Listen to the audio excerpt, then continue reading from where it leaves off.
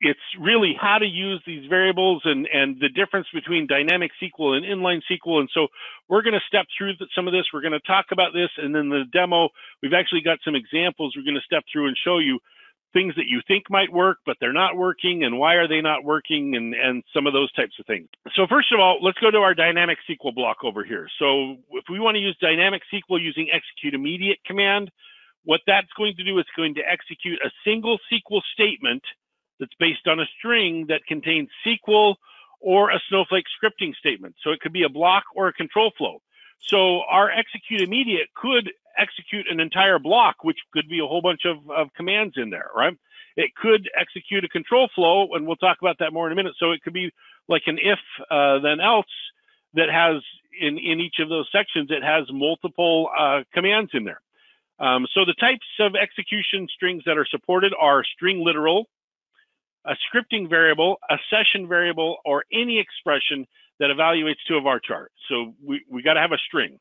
The types of statements that are supported in dynamic SQL, a single SQL statement. We could call a stored procedure. We could have a control flow statement. So we could have looping, we could have branching, using if then else, all those types of things, or a block. Again, like I mentioned before, a SQL block. We can use the using clause, our example up here, using clause. So we can optionally use positional binding variables. When we do that, we're going to, in the string, we're going to put a question mark, and then we would use the using, and we've got examples of this in the demo too, along with some examples over here.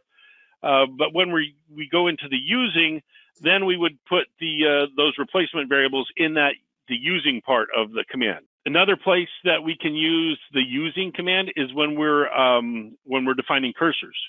Very, very important. If we want to use dynamic SQL and then execute immediate, and we want to capture the results, we want to capture that returning data, we have to capture that into a result set variable. We can't capture it into anything else, and I'll show you this in the demo.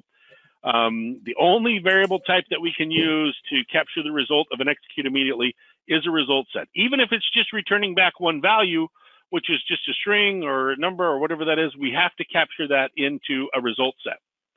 So that's the dynamic SQL. Like I said, we're going to show some of that in the demo. Let's talk about the inline SQL. So we can use inline SQL to run DDL commands, create, alter, drop, etc. We can use it to run DML commands, insert, update, merge. We can use it to call a stored procedure. We can use it to load data into a variable. That's a cool thing. We can use it to we can use inline SQL to load data into a variable. So key principle here, inline SQL does not derive the SQL statement from an expression or from variables. So dynamic SQL, it's deriving that, right? Inline SQL does not derive that. And the one exception is that you can actually use some binding variables, and so we'll show that in the example.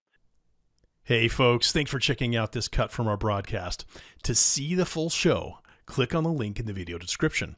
Also, check out our Learning Center, which has white papers, events, live streams, and short explainer videos on a wide range of data management topics. And of course, if you like our content, please share it on LinkedIn. That really means a lot to us. Thanks again for checking us out, and we hope to see you in our next broadcast.